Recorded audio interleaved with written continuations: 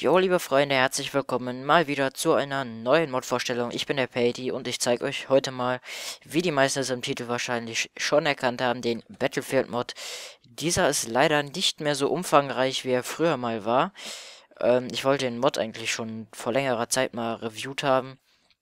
Bin leider bis jetzt nicht dazu gekommen. Und ja, die Mod fügt einiges an Waffen in eurer Minecraft-Welt ein. Das sind hier jetzt sozusagen schon mal die ganzen Waffen. Was das hier ist, habe ich jetzt noch nicht rausgefunden. Und das hier ist sozusagen die Munition, die könnt ihr für alle Waffen benutzen. Das heißt, ihr könnt jetzt hier mit allen Waffen schießen. Ist vielleicht gerade ein bisschen laut. So. Aber wenn ihr jetzt das jetzt nicht habt, dann könnt ihr auch nicht schießen, wie ihr seht.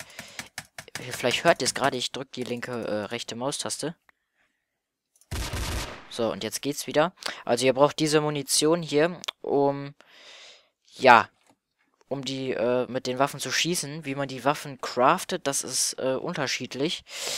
Dafür gibt es gar keine Crafting-Rezepte. Ich kann jetzt nochmal gerade rasch gucken, aber soweit ich das mitbekommen habe, gibt es dafür gar keine Crafting-Rezepte. Das heißt, dieser Mod lohnt sich eigentlich nur für den Kreativmodus oder für den Server halt, denn ihr könnt den Mod auch auf dem Server installieren. Ja, aber Crafting-Rezepte sind hier nicht vorhanden. Weder auf der Herstellerseite noch in irgendeinem Wiki. Das habe ich jetzt gerade nochmal extra rasch nachgeguckt. Wusste ich zwar eben schon, aber ich habe jetzt nochmal extra nachgeguckt. Ja, hier ihr müsst, um diesen Mod zu installieren, braucht ihr Minecraft Forge. Den müsst ihr ganz normal nach der Anleitung installieren. Und dann braucht ihr von dem Hersteller, beziehungsweise von dem, der den Mod gemacht hat oder der den updatet regelmäßig, braucht ihr halt den Battlefield-Mod und den Airy-Mod. Ja, ich kann leider kein Installationsvideo jetzt machen, weil ich keinen Camcorder habe.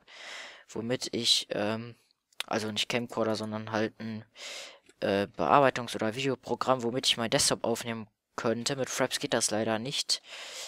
Und ich sehe gerade, hier ist ein Tempel, wie geil.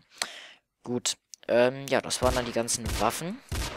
Und dann mit diesem Array-Mod installiert ihr euch hier noch zwei weitere Sachen. Moment, ich mache gerade mal ein bisschen Platz.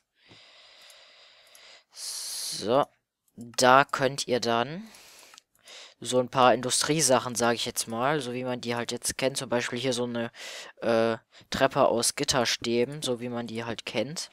Von so manchen Industriegebieten. Ja, ihr wisst auf jeden Fall, was ich meine, denke ich mal. Da werden auch nochmal einige Blöcke hinzugefügt. Hier zum Beispiel Industrieglas. Ist jetzt nicht so viel anders als das andere Glas, aber auf jeden Fall ganz lustig gemacht. Dann Industrielamp, das ist glaube ich so eine Lampe, genau. Da könnt ihr aber sonst nicht viel mitmachen. Ja, dann sind hier noch so ein paar Sachen, so ein paar kleine Diamanten, Erze und Eisenerze oder Aluminium, Titanum, heißt das Titanum? Titanium? Ach, keine Ahnung. Gut, ja, das war eigentlich jetzt die ganz kurze Mod-Vorstellung. Leider ist es, wie gesagt, nur so ein kleiner Mod. Tut mir leid, es kommen jetzt auf jeden Fall deswegen in den nächsten Tagen auch noch mehr Mods, weil die Mod hier wirklich mehr als klein ist. Hier nur so ein paar Waffen.